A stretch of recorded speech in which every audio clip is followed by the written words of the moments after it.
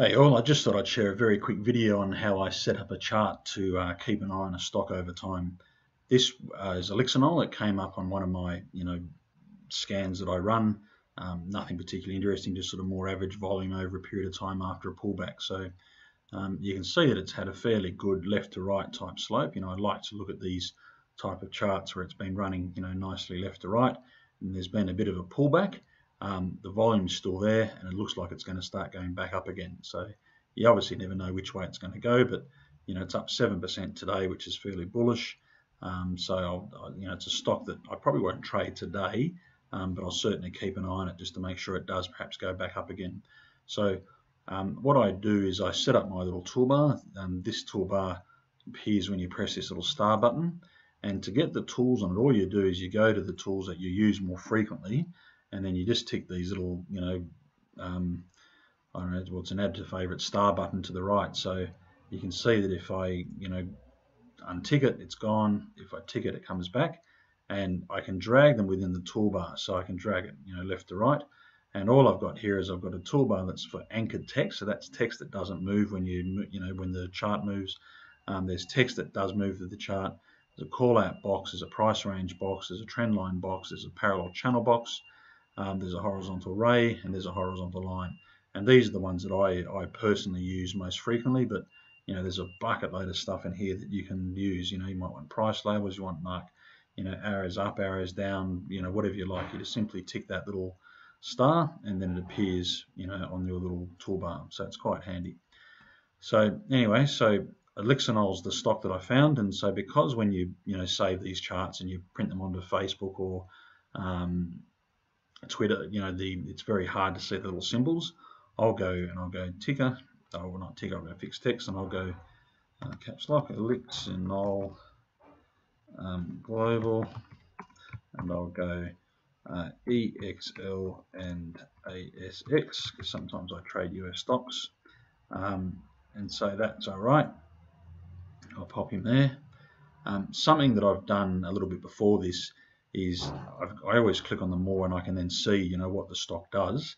It's a funny thing in TradingView where you can't copy this text here, like you can't cut and paste this, but you can go across into the main sort of I don't know, stock review part of TradingView where you can cut and paste the description. So what I'll do is I'll then go to text again.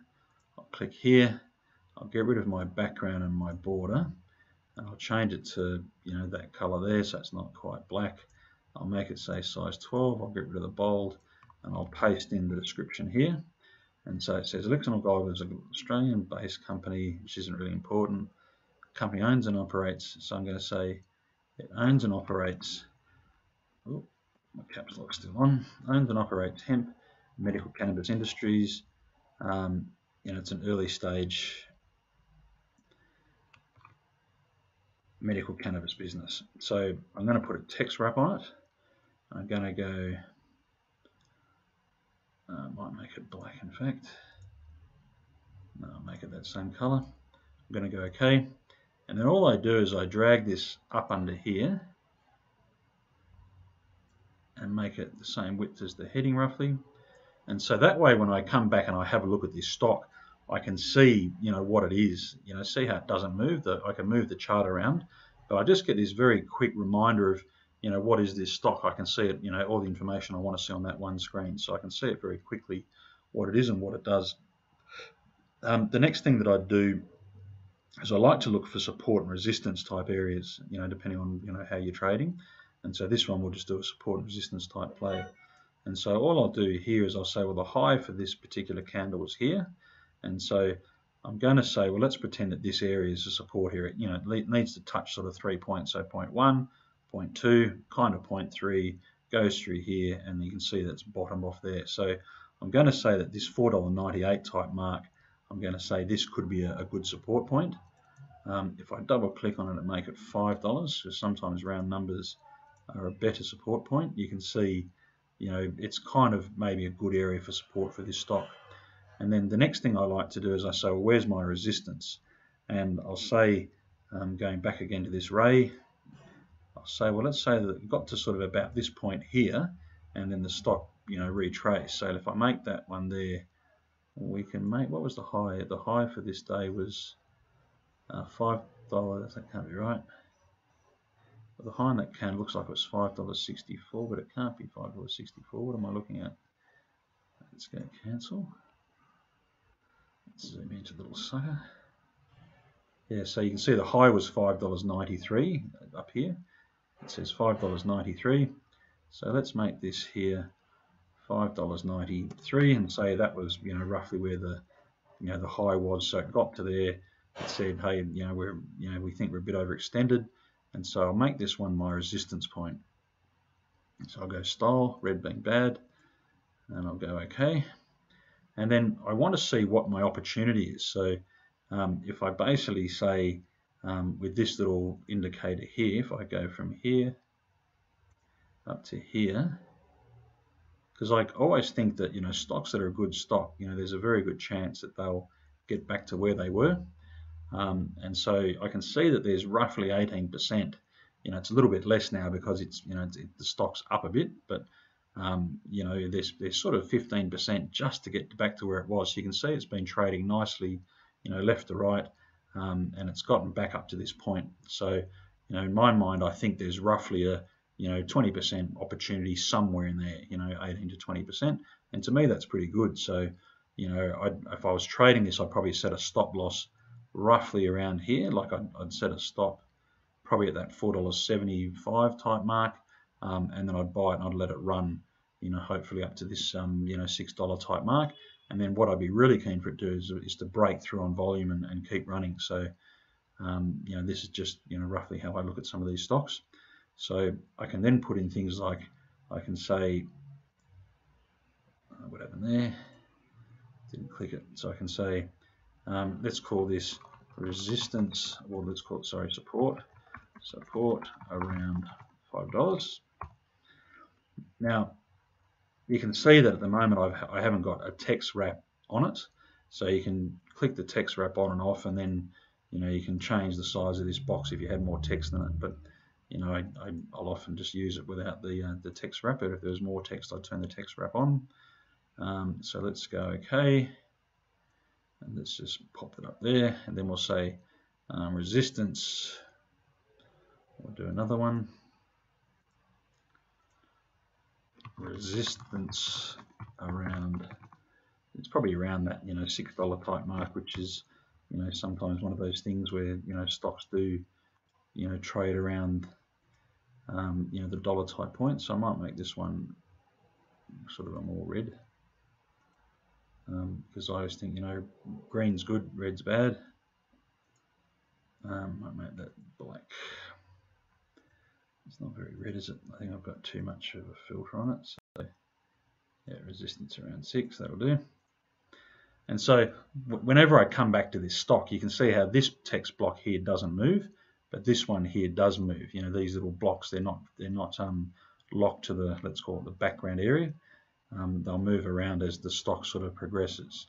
And then I might say, if I was to trade it, I'd say, well, let's pretend, you know, my stop loss is around that $4.70 type mark, maybe $4.75 if it fell below $4.75.